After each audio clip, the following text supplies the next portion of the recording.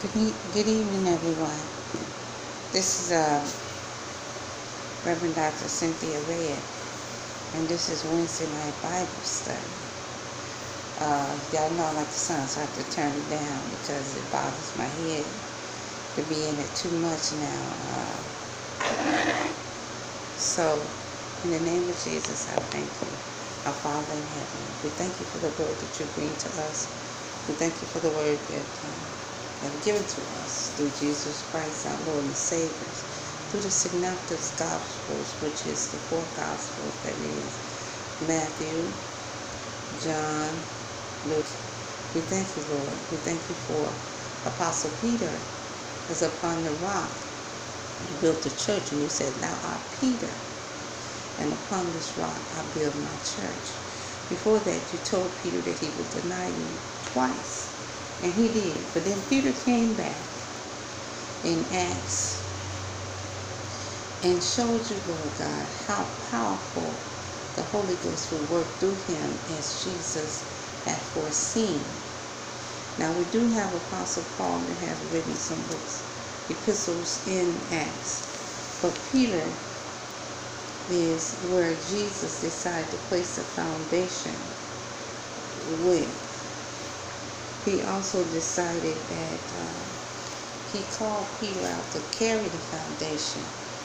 But in the beginning, when he was here, he trusted Judas with the money, and then he also trusted Judas that he would betray him in order to bring forth the gift of salvation to man.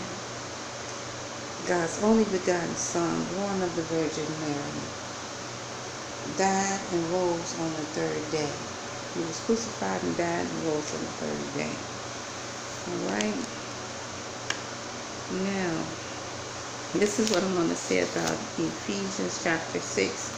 And this is how we're going to look at it. Because our Father in heaven, and Jesus told us when we pray, we pray our Father in heaven. But Ephesians chapter 6 puts us in the same thing as parenting with children. Because God has always been working with the children of Israel as their parent, light, and God guide throughout the ages. Alright, let's go with Ephesians chapter 6. Children, obey your parents in the Lord, for this is right. Honor your father and mother. This is the first commandment with a promise, that it may go well with you, and that ye may live long in the land. Fathers, do not provoke your children to anger, but bring them up in the discipline and instruction of the Lord. Bondservants, obey your earthly masters with fear and trembling, with a sincere heart as you would Christ, not by the way of eye service as people pleasers, but as bondservants of Christ, doing the will of God from the heart, rendering service with a good will as to the Lord and not to man, knowing that whatsoever good anyone does, this he will receive back from the Lord, whether he is a bondservant or is free. Masters, do the same to them. And stop your threatening, knowing that he who is both their master and yours is in heaven, and that this is now plurality with him. So that was Ephesians chapter 6, verses 1 through 9. Okay. So when we're looking at this is salvation for us. So God says, come to me as a little child. What he's thinking about is the pure in heart and pure in mind. Not a child, not us going back into our mother's womb and being reborn again. We are reborn again when we yield ourselves to the Spirit of the Lord, which is the Holy Ghost, God's Spirit, the one true Spirit that has been around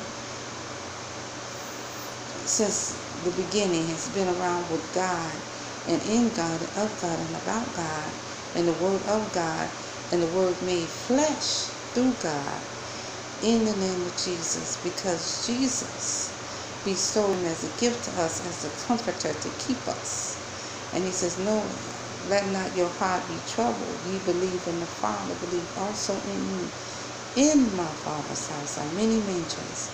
If it was not so, I would have told you. I go to prepare a place for you, and when I go and prepare a place for you, I will come again and receive you unto myself. That is the 14th chapter of St. John. That is like a parent talking to their child. And Jesus is our Savior. And he is over us. He is the ministry in the world today for man. He is. Jesus returned with a number no man could number. That is Revelations 19:7. I am the way, the truth, and the life. No man cometh to the Father but by me. So if we confess the Lord Jesus as our Savior, and he is rightful and just to forgive us of our sins, and that we sin not against the Holy Spirit, with the Holy Ghost, which is God's Spirit, we are sealed unto the day of redemption when Christ returns, which is honored by saying Alleluia, the 24 and 4 elders in the book of Revelations. We need to understand that salvation is just. It's not just for the Jewish man, as Paul first started writing, but Peter established it like Jesus did when Jesus says, I go to the Gentiles. And Paul outright called us heathens, worrying about what we should wear, what we should have, because at the time, Gentile Christians was considered nothing and beneath. But when the Holy Ghost fell upon us and we began to speak in tongues, the manifestation, and we began to speak in tongues, Paul said, how can I not baptize them?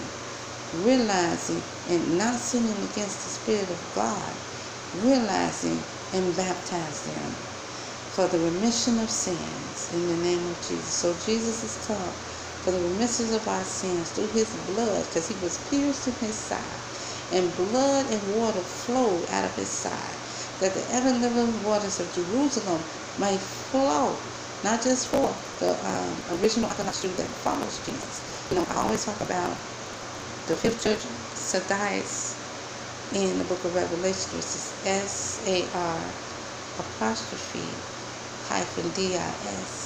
because some of them were known by most names. Death and life, we are known by many names. But in the end, Christ took us, some of us, not all of us, some of us, that gave our life to him. And we thank you, Jesus. We thank you for salvation. We thank you, Christ, for rendering your love to us. As you were passing judgment on the seven churches, the ministry of Christ kept going, because the Spirit of the Lord and the people that are for Jesus, marching in the way, forsaking their sin, and marching in the way, in the name of Jesus.